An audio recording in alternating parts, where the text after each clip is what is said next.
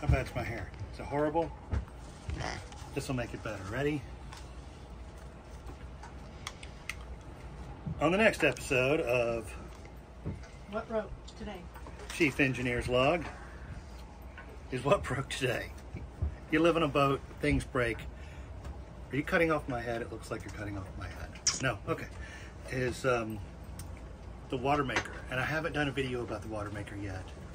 We've used it and made probably 150, 200 gallons so far, which is pretty good considering it makes 5 gallons of water an hour, which is just a trickle for all you landlubbers.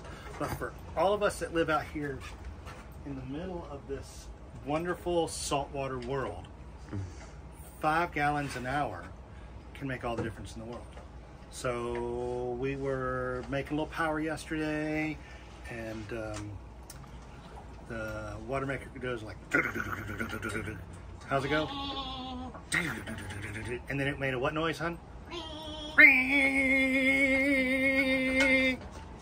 You guys probably want me to do that again, right? Stop, stop, stop. And everybody's screaming stop, but nobody's moving towards stopping it? nobody's moving towards stopping. It's like, stop! Freeze. It wasn't hammer time. Is he still cutting off my head? Yeah. Yes. Told you were cutting off my head. I think he's trying to cut off the headlamp, actually. Okay, anyway. So, what happened was, and a water maker is a reverse osmosis system. There's people that are way smarter than I am that can explain this better. And Tracy's agreeing that she doesn't have to always agree. She can sometimes build. Build, burn, build, sweetie. Build, burn, build. Oh, I'm sorry, I got it backwards. Not burn, burn, burn. Build, burn, build. So it sucks in fresh water from all of this. But fresh water is not fresh water. It's salty. And it's got all kinds of other things in it. Calcium and Nutrients. salt and plankton and everything. So sorry. Runs it through a 20 micron standard kind of house water filter. And then we go down through a 5. I think I'm going to change it a little bit eventually. So we go from a 20 to a 5, then we go into our membrane. And our membrane is driven by a little electric water pump, or a little electric geared pump on a geared belt that compresses the water up to 6,000 to 7,000 psi.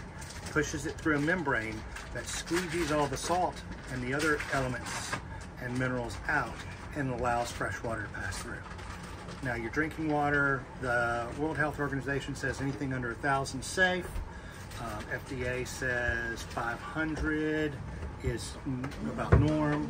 Like Gwinnett County's even only like 400. They can spike to 500 with the total dissolved solids of what's in there. We're making their total dissolved solids is rust out of the pipes. Yeah, a lot of their it's rust, and they're adding fluoride, and we're not doing any of that.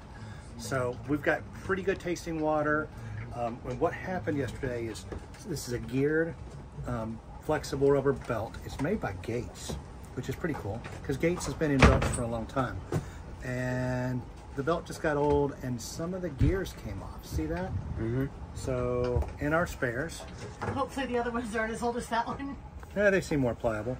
And I've got a part number I can order more from. I'm just gonna slip this over and we'll be good to go.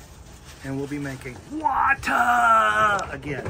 Now, the first time I got it going, I kind of felt like the, are you still filming? You're not filming. You are filming. You are filming. Okay.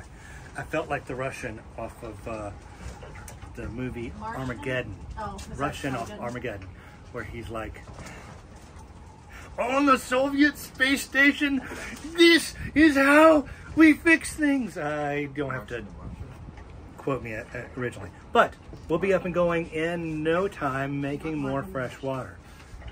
As of note, we have been untethered from the world since January 22nd. We've been making all of our own water, our own power.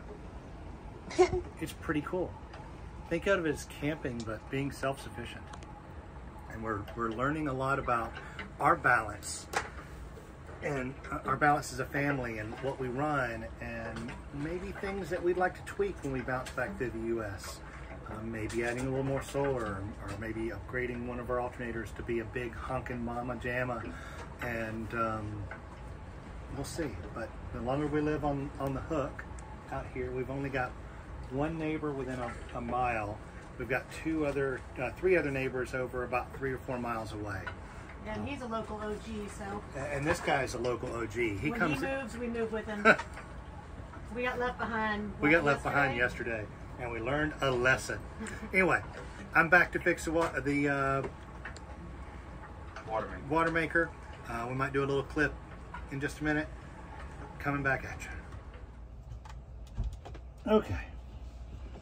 So water maker's up in here. There's a pump underneath. The pre-filters are under the floor. It comes up. The high pressure pump is here, and then this is the membrane that does the magic. And then our pressure gauge for that. I was able to reach in here and slip on this belt. It only took about 30 seconds. I need somebody on the other side to turn on the water maker, and let's test this puppy. Okay. Yeah. Turn on the pump, then wait 5 seconds, and then turn on the other one. We'll be doing just a minute. Waiting for my helpers. Ready? Yes. Pump first, Pump first. and then wait. Okay.